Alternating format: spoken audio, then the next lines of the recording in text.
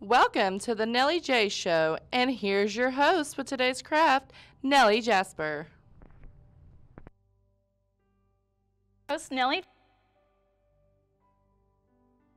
Craft of fox-like material. We are going to make felt fox mask, and you can choose to do this a number of ways. This one was sewn. We don't have time for that, so we're going to use the hot glue gun. I am going to warn you, it takes a minute to dry, so sometimes it's better to do batting, but we're not that brilliant today. And you will need your little fox template, which you'll cut out, and I have pre-set these. So this is going to be the full out body. This is the front part, and we'll cut that out today. And then you need its little white whiskers, which are also set. And of course the little ears and a nose. So starting off, we are going to cut this piece out with my handy dandy tiny scissors. I would recommend these because they're significantly easier to manipulate whenever you're cutting them out, especially if you're strapped for time, because the big scissors do kind of take a little bit more cutting effort. Also, it makes it a lot easier when you go to cut out the eyes.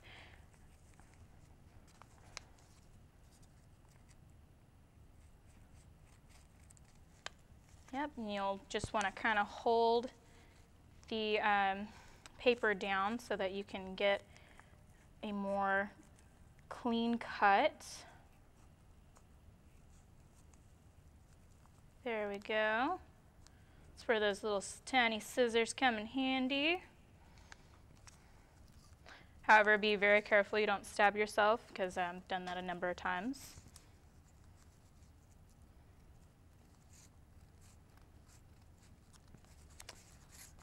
Yep. You totally don't have to make it perfect, because at the end you can always, when you match up the back and the front, you can clean it up a little bit.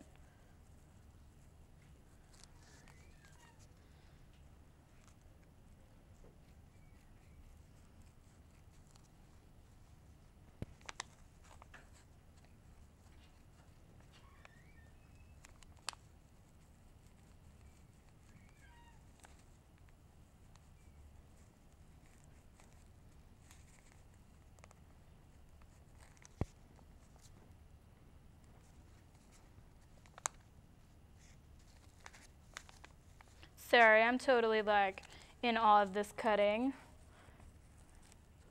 Would totally focus more on that.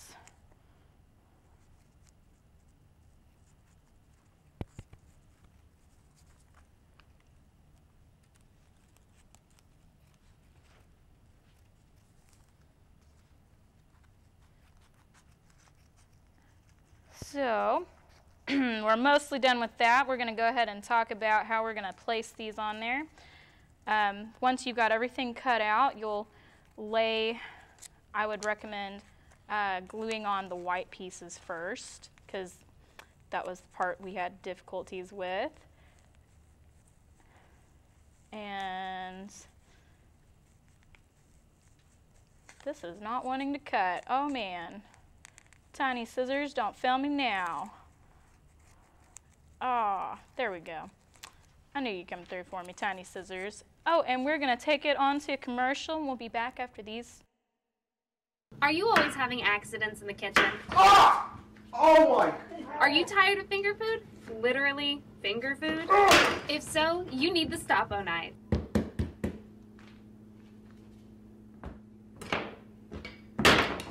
These gloves will stop any amount of pressure. Now you're free of any extraneous bits and pieces. Your hands will be protected from any injury. They're easy to put on, and they don't inhibit movement. Never worry about ruining your dishes again. Mask, we're almost done. It's not quite wanting to cut. Maybe I won't use these tiny scissors ever again. I think they're about worn out. They've been cutting for a long time, y'all. All right, and we have the front part of our mask.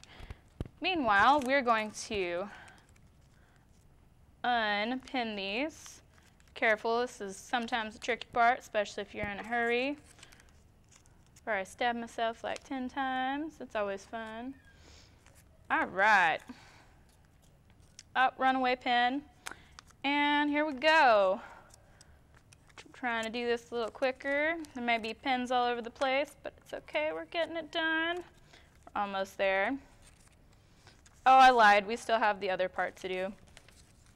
All right. There we go. Just got a dozen more so to go.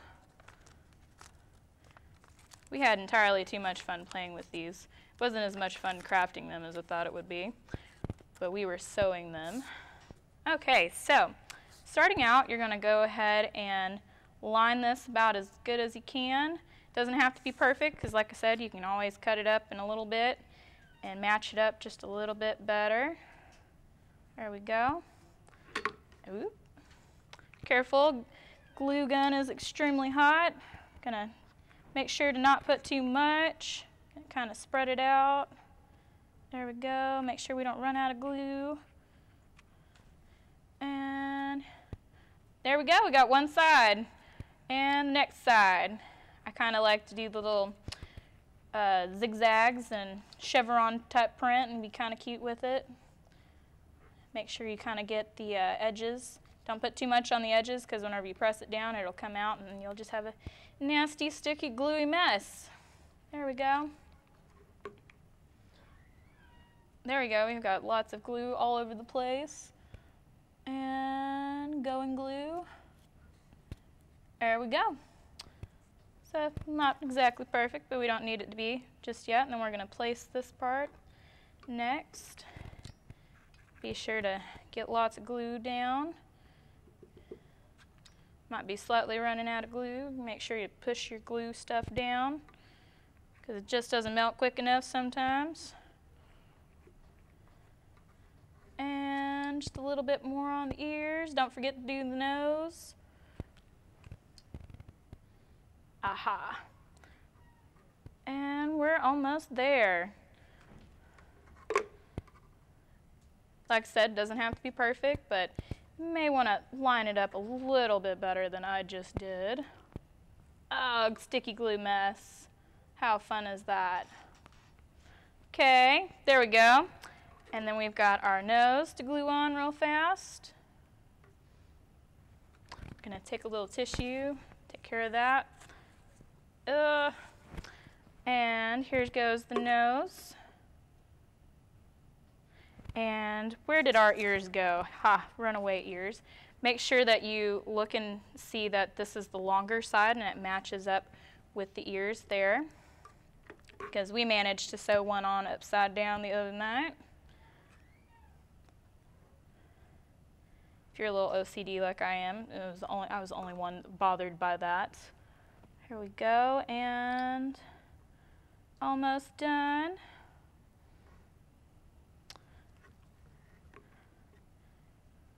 Normally you would cut out the little eyes like right here, which is kind of the tricky part. We'll take this here. And normally you'd pin this down, but we're a little bit strapped for time, so we're just gonna be sure to hold it on good. And where did those inefficient tiny scissors go? Ah, here they are. So you'll kind of pinch them.